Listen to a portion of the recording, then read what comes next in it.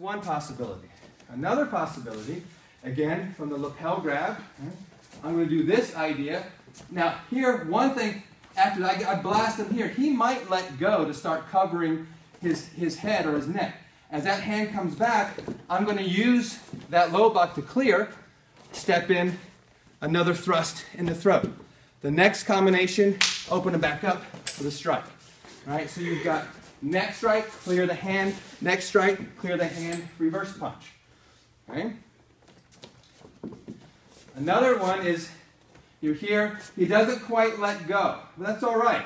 Because when I get this action, see how his body is twisting? I get him off to the side, I can still get that strike in. Right? Here, and then from here, come back and strike again. So we can think of this as strike, clearing hands, striking, clearing hands, striking. Right? Really nice combination there. Right? So strike, clear, strike, clear, strike.